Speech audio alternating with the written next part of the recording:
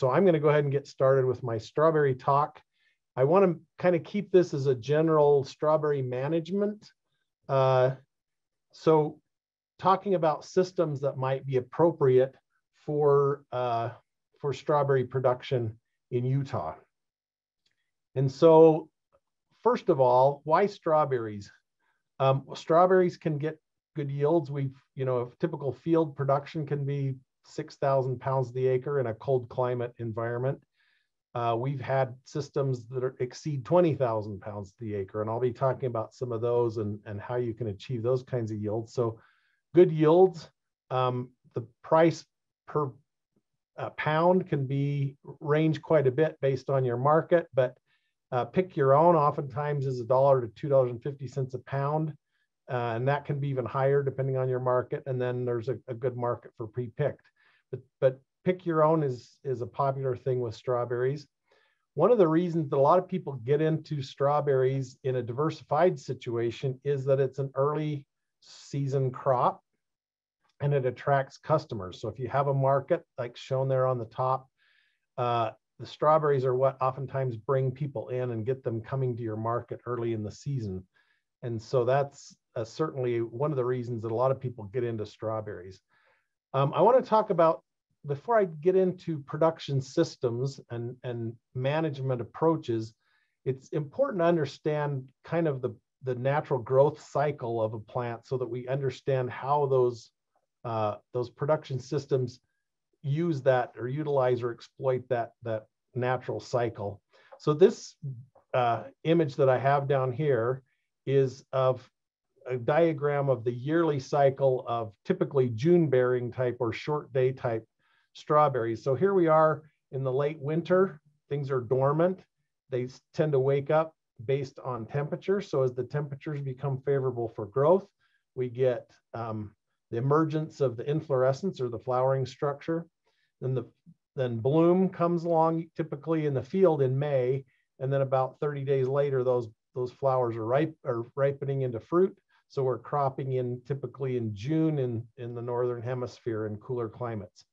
Once those plants have kind of wrapped up putting their energy into developing fruit, they shift over to the emergence of stolons or runners, and then they start to produce daughter plants through the summer. And then as the days get short and the temperatures cool off, they shift from runner production to initiating flower buds in those daughter plants that have been formed over the course of the summer. And the flower bud initiation happens typically in September, continuing into October. Then as temperatures get cold, those plants go dormant and we repeat the cycle. And that's really where we get this, why they call June bearers, because of this cycle and the fact that with the June bearing types, most of the production comes on in one big flush. And in most parts of North America, that's in June. There's other types available, sometimes referred to ever-bearing, which tend to respond more to long days, and then the day-neutral types, which are technically insensitive to day length, and they just flower and fruit as the temperatures are appropriate. In our climate, where it's particularly on the Wasatch Front, where it gets hot, we don't get a lot of day neutral or even ever-bearer production in the middle of the summer because the temperatures are too high. So you typically get a flush of fruit in the cooler part of the spring and then potentially again in the fall. But this is important in understanding the production systems. So the standard oldest management system is called matted row. And it's been around for a long time. When I first started working in strawberries, I was given a copy of the 1929 Maryland Production Guide, and it talked about how they were producing strawberries in 1929. And it's matted row. It hasn't changed a lot other than potentially the equipment that you're using to achieve your field management. So what does matted row consist of? Well, it's spring planted typically with cold stored dormant plants that look like this when you get them from the nursery. They're typically dug in the late fall, cold stored, and then sent to you to plant in the early spring. Plant them about 1 to 2 feet apart in the row, with the rows maybe 3 to 5 feet apart, depending on your system. And then that first year, your whole objective is to get that mother plant to produce as many daughter plants as you can and get those daughter plants well rooted. And so your management is all about that. So that involves picking off any flower clusters that emerge from that mother plant, and then fertilizing and irrigating to try and to stimulate these daughters forming and establishing well before the winter comes. So the first year, well, kind of plant spacing, I gave a range there. Typically, there's a close row system where you're going to let that matted row become about 8 inches wide and plant those rows on 3 foot to 3.5 foot centers. That's really, for matted row, that's really probably the most efficient system. These narrower 8-inch area, that's where the plants occur, and then 3 feet apart. That's not typically possible for a lot of people that don't have a narrow tractor that will work in that kind of a situation. So more often we see the rows being about 18 inches wide on 4 to 5 foot centers, because that accommodates most people's equipment a little bit better. So those are 2 different approaches. One thing to remember is that the best production in that system is along the edge of the row. So with a narrower row and more rows in your field, you're going to get more production. And that's why people try and go to this closer spacing when they can.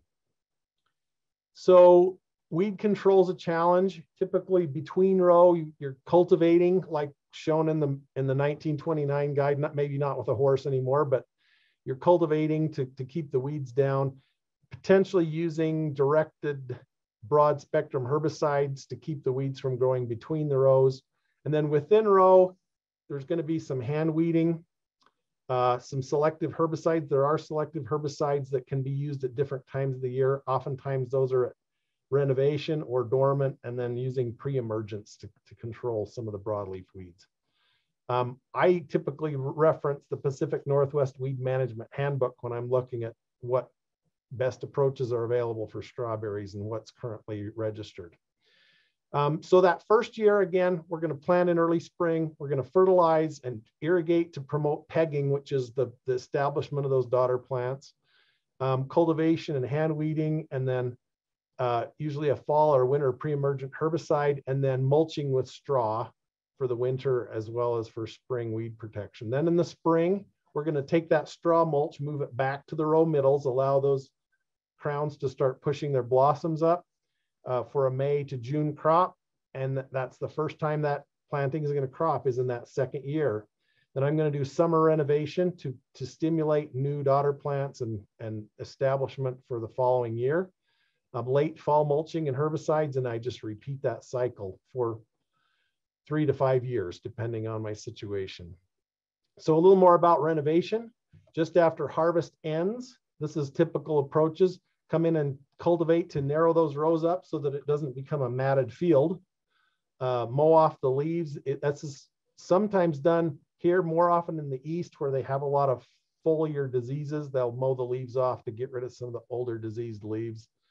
Breaking out the old crowns, going through in those big old mother plants that are now 2 years old, breaking those out and making room for new daughter plants to form. Controlling the weeds, fertilizing to stimulate new daughter plants during that summer running period. And sometimes they'll throw up soil, to kind of cover and mulch those older crowns as well.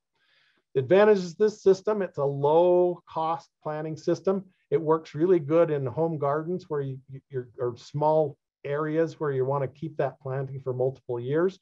The nursery plants are readily available. It's easy to get plants in the spring if you order in time before the nurseries sell out. It works well in cold climates. The disadvantages are the weed management. You need to stay ahead of the weeds, in particular the perennial weeds.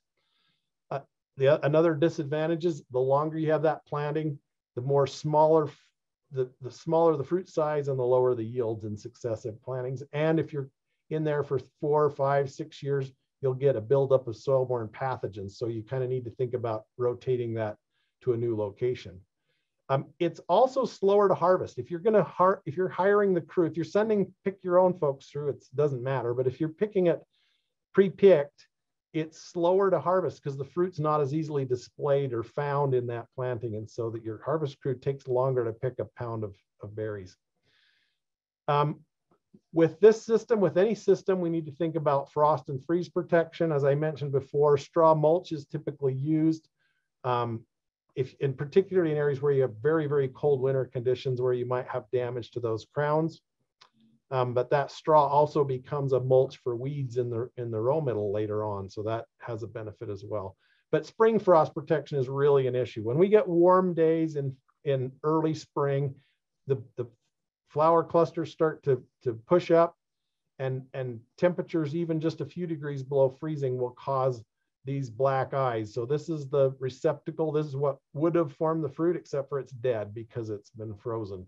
And those will freeze even before they open. So spring frost protection is really an issue. One of the methods for spring frost protection sounds a little bit counterintuitive, but it's using mulch in the winter. So what growers will do in colder climates is they'll wait until the ground is as cold as it's going to get in the winter, and then put the mulch on to keep the ground cold, delay the emergence of those flowers, so hopefully far enough that there's less risk of losing those flowers to a late spring freeze. Another approach that's used a lot in the East is using sprinklers. They'll just set sprinklers out there, and on a night when it's going to drop below freezing, they'll run the sprinklers all night to keep the blossoms from damage, because water freezes at 32 degrees, and as long as there's liquid water on the blossom, it's at 32 instead of 28 or 29 where the blossom would be damaged. We don't use that in Utah for a couple of reasons. Number one, most of us don't have enough water availability to make that work. And number two, we're in a dry, arid climate. And when the dew point is low and the humidity is really low, that water is evaporating faster than it's freezing on the plant. And evaporating water cools the plant down. Freezing water on the surface warms it up. And so we can actually cause damage by trying to use sprinklers in our dry climate. Another approach is row covers, or remay is a trade name, but it's a floating row cover or crop blanket works. Tunnels are another one. High tunnels, low tunnels. Combinations of high and low tunnels can work really well for protecting those emerging blossoms. So I'm going to talk about all those a little bit more. Shift a little bit now to the systems. This is annual hill system. Those of you that have been to California or Florida, some of the major strawberry growing areas, you've seen this. They're on raised beds with plastic mulch. But the idea of the hill system and why it's called a hill system is we're growing these plants as hills instead of a matted row. We're going to put the mother plant in there and not let that thing run her. And so we have discrete hills here of individual plants.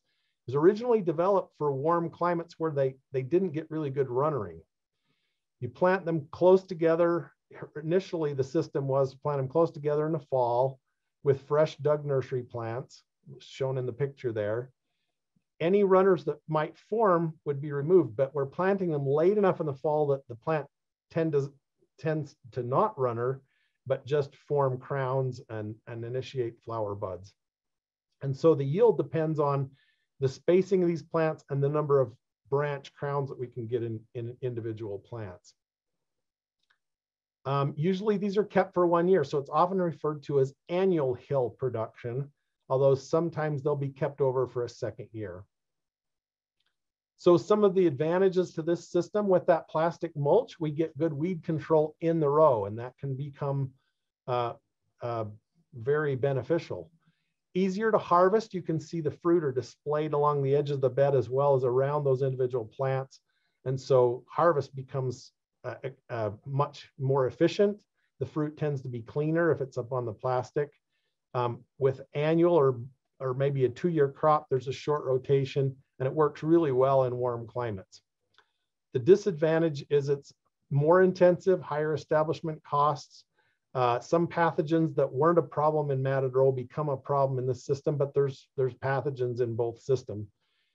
If you're doing this on a large scale, you got to think about plastic disposal. Some areas of the country where there's a lot of this type of production, there's recycling systems for disposing and reusing that plastic.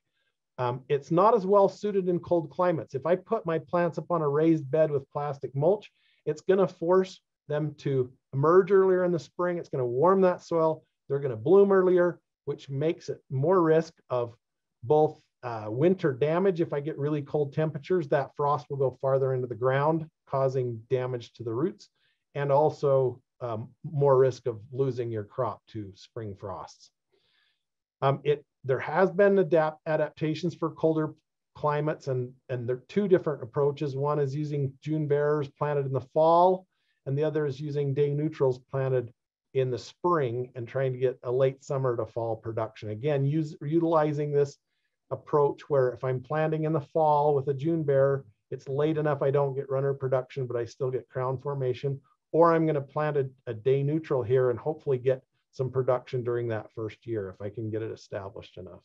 So I'm going to focus primarily on that fall planted system, and our next speaker is going to be talking more about the spring planted system, and so I'm not going to touch too much on that.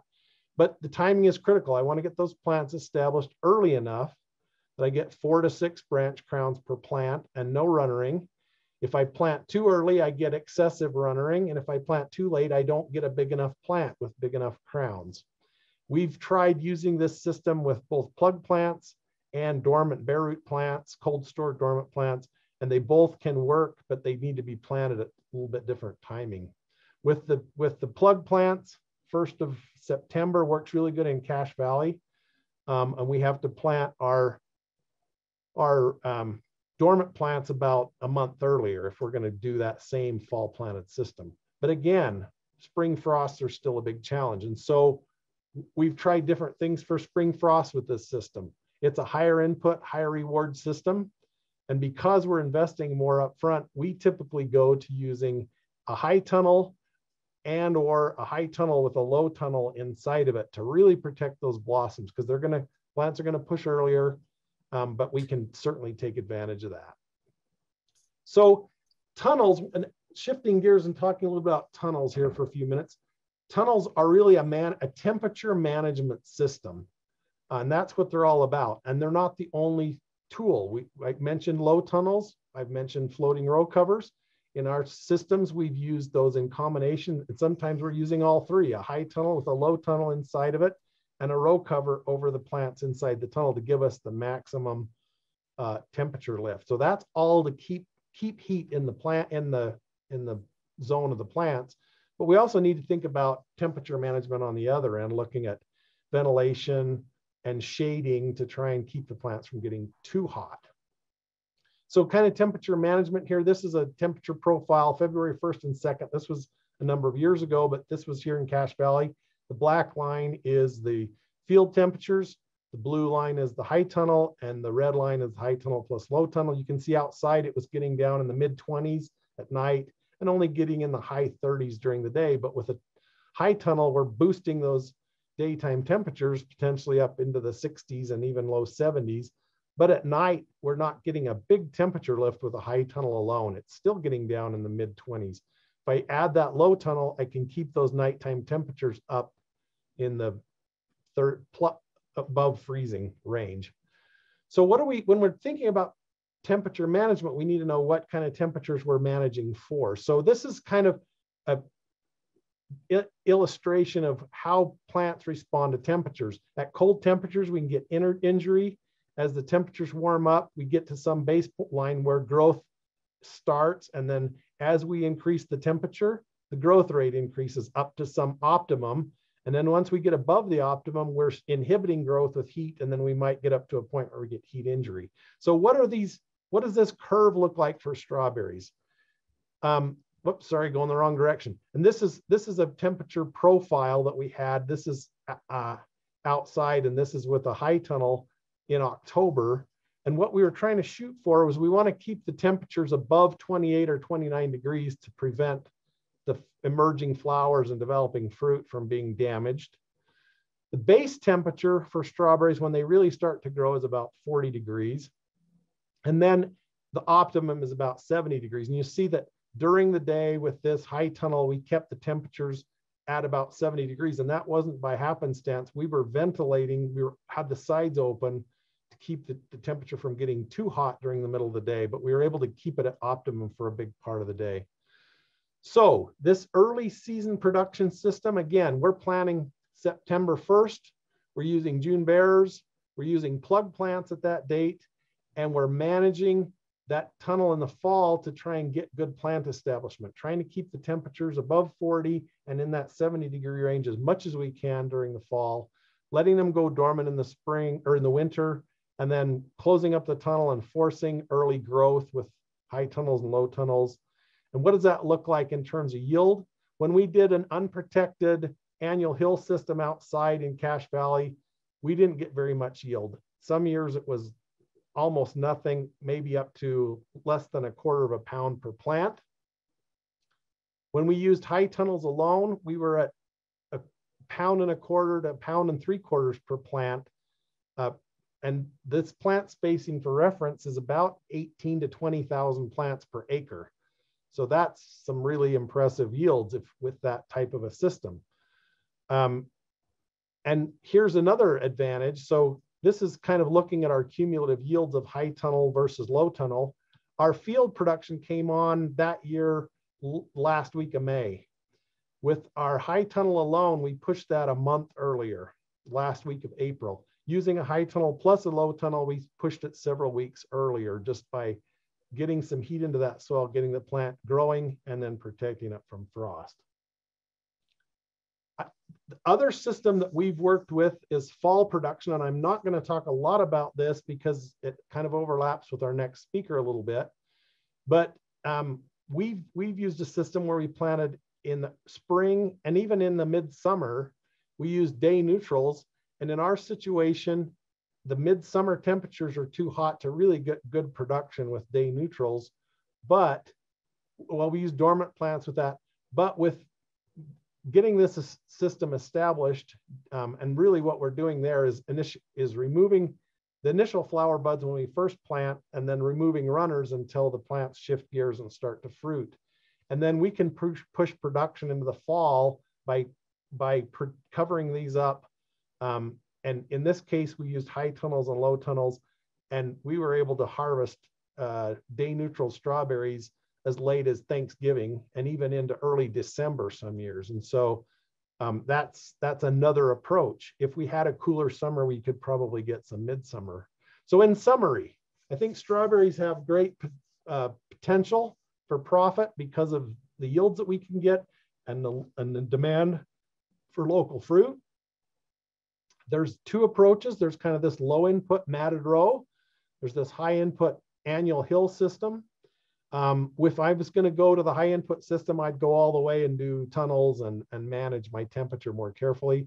But either way, with either system, we need a way to reliably protect against spring frosts in our environment. If we lose a lot of those blossoms, that's our yield potential. And it's also those early blossoms are the ones that produce the biggest fruit. So if I lose those, I really inhibit my fruit size. So that's really one of the keys. I think tunnels are a good option for either system, but I would really recommend them for your annual hill system because of that higher input, higher risk. But if you're going to go to that route, you're managing temperatures. That's one more thing that you can manage, but it's also one more thing that you must manage. So careful temperature management is key. Watching the temperatures, ventilating when it gets too warm, closing them up to try and maintain the heat when it's going to be cold. Some resources here just to close out. We have a number of fact sheets. This high tunnel strawberry production for early spring harvest fact sheet covers what I've talked about there. There's a high tunnel strawberry production for late fall harvest. That's with the day neutrals. We've got some reports on cultivars for the Intermountain West. A lot of this comes from a group in New Mexico in high elevation northern New Mexico, looking at field production and what varieties really worked for them. And we've done some additions to that and made it available to Utah growers and adapted it to our situation. And then again, if you're going to use tunnels, think about temperature management. There's a fact sheet on that. With that, I'm going to stop and answer some questions. And there's a survey there please fill out the survey, and we'll have more information later on with feedback on that as well. So I'm going to stop sharing, and maybe our next speaker can pull up her presentation while I'm taking questions. Sheridan's watching the questions. Are there questions for me, Sheridan? There are. So when you were talking about the matted row system, we got this question coming in. Are daughter plants as productive as the mother plants? What about daughter 2, daughter 3, daughter 4? That's a great question. And I appreciate you answering that. The answer is, surprisingly, the first and sometimes the second daughter are actually the most productive plants in that matted row. So think about the mother plant being there as just producing the plants. If I can get that daughter plant pegged down well and a couple of branch crowns formed, it's going to produce the best, the highest yields and the best quality fruit. And that's why that whole annual hill system, if you think about it, I'm establishing a whole field of just daughter plants. Great question. Other questions? I probably have time for a few more before we get into our next talk. There's a few more. So could you give some advice on fertilizing strawberries? So we have in that production guide, in that fact sheet, we have information on yield or on the amount of fertilizer that we're going to do. We typically recommend a split application where you're putting some on with a matted row. We're putting some on late winter, early spring, usually maybe even as late as bloom, and then another application after harvest to really stimulate our runner formation. With the annual hill system, I really recommend fertigation, because you can just spoon feed a little bit of fertilizer. And we typically start our fertigation program where we're just putting on equivalent of maybe a couple of pounds of fertilizer per acre per week, and putting that through from about flower bud emergence clear through until after harvest. That works really well. And rates depending on your soil type, and then there's more in the fact sheet about that. So good question there. Great, thank you. Shannon wants to know, if starting a home garden matted row system, when is the typical time to buy plants and plant them outside in northern Utah? I would get the plants as early as you can and plant them as early as you can work the soil. If it's still going to freeze, it really doesn't matter, because that plant is going to wake up as the soil conditions warm. So the earlier the better. And remember, it's going to throw a few flowers that when you first plant it and it starts to grow, you're going to pick those off. And that first year, you're really going to push runnering. But the earlier the better. Okay, last question. Do you have any experience with vertical tower growing in hydroponics or aquaponics with strawberries? We actually do. We've done that. One of the challenges with vertical growing is if we're using a June bearer, it's got to go through a dormant cycle before it really is productive. And one of the challenges we had is trying to protect the roots from those vertical systems through the winter to really push that early production. The other problem that we had was in the summer, it's hard to keep the root system from overheating if you've got it up in a small root volume. So you can intercept more light, but we never got as good a yields in a vertical system as we did in an in-ground system because of the temperature, both cold and hot temperature stress on the root system. So it can work, but you've got to do really good, careful temperature control, environmental control to make it super productive.